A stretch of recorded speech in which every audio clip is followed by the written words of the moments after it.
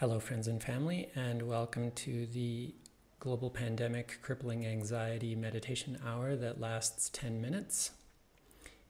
And we'll go over the ground rules as usual. This is not meditation instruction, and I'm not a meditation teacher. Today's topic I wanted to cover in the form of a story. I'm not sure if it's an old Indian parable or if it is a modern construction, but it has that sort of structure of a fable.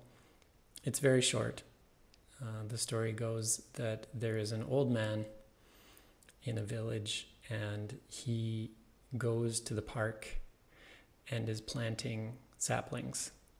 And a younger man comes up to him and says, "Old man, why are you bothering to plant these saplings? You're not going to live to see them grow into full trees." And the old man smiles and turns to him and says, "Son, these trees are for God." Now, I think like so many things, this story rings true, but has this hint of banality that, well, of course we should be concerned about the things which persist beyond our own lives. But it's very difficult for us to translate that intellectual understanding. Intellectually, we understand this world will persist beyond us, and we should take care of it, and we should take care of the people in it other than ourselves. But our intuition, our sense of self, often, if not always, leads us to feel that somehow individually we are special, and that our perspective is somehow special, and that when we die, assuming this life is all there is, that because our perception began at birth and will presumably end at death, that for consciousness, for our own consciousness, there will be nothing beyond our own life. And so what does it matter anyway?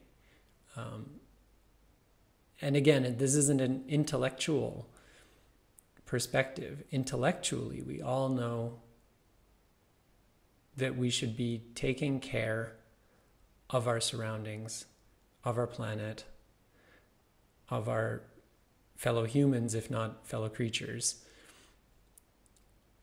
But it's difficult to reconcile these two. It's difficult to say, okay, I know that the world beyond me is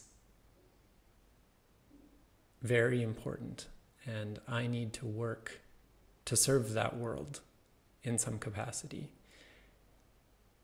And to transform that intellectual understanding into an inherent understanding, an intuitive understanding that this is how the world is, that I'm not that special. I may be special, but I'm not so special that I should dispose of everything, hoard goods, hoard wealth, because come my death, nothing else matters. And I spoke in a recent video about this idea of magnification. You can call it any number of things. Visually, we were talking about narrowing. So narrowing our attention from the room around us to this space under the nostrils. But in terms of what's happening to our perception, to our awareness, we are zooming. So we're taking this tiny space and we're zooming into it. We're zooming it out so that it fills 100% of our awareness, or more and more of our awareness.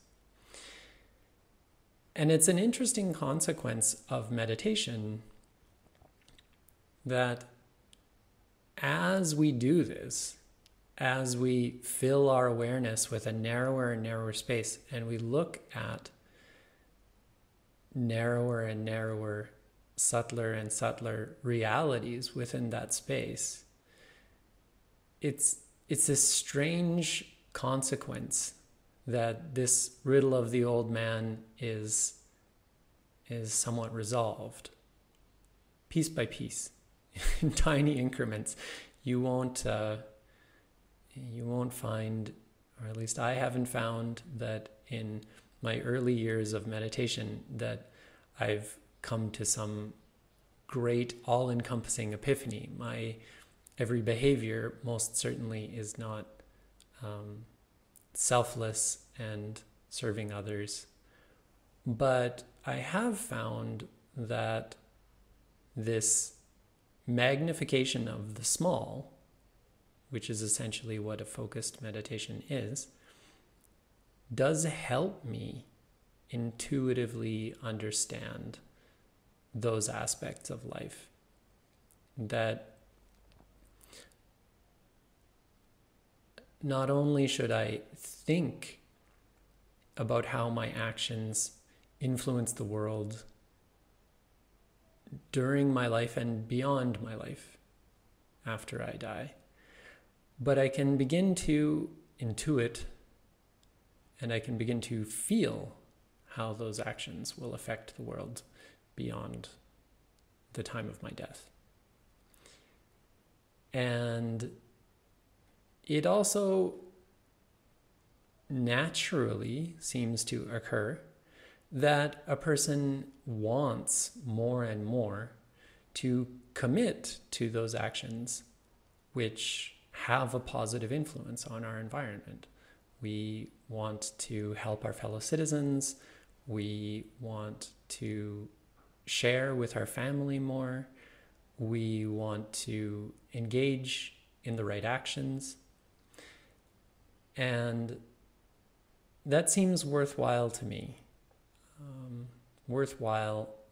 And worth committing to a daily practice of meditation, if this consequence is inherent in the meditation. And again, returning to the idea of maintaining skepticism, you should hold on to this idea if you can, but explore it for yourself. See if meditation is helping you in this way. If your meditation is 10 minutes in the morning, 10 minutes in the evening every day, don't expect huge changes. But a good clean room experiment is a silent meditation retreat. If you take 10 days and you meditate under instruction of a qualified teacher, you'll come out on the 11th day and observe how your perception of the world has changed. And undoubtedly, it won't be a small shift after 10 days of meditation. But for now, our practice of 10 minutes and 10 minutes every day is a small shift, but it's a shift worth making. I realize that my my timer is not here. So today, I would encourage you to take 10 minutes on your own. Use any kind of timer you like. I recommend a bell or a gong or something that isn't too jarring. Don't jostle yourself out of your 10 minutes of meditation. And if you want my help installing a 10-minute guided meditation on your phone, I'm happy to help with that. I hope everyone is staying healthy and staying safe, and we will see you all tomorrow. Goodbye.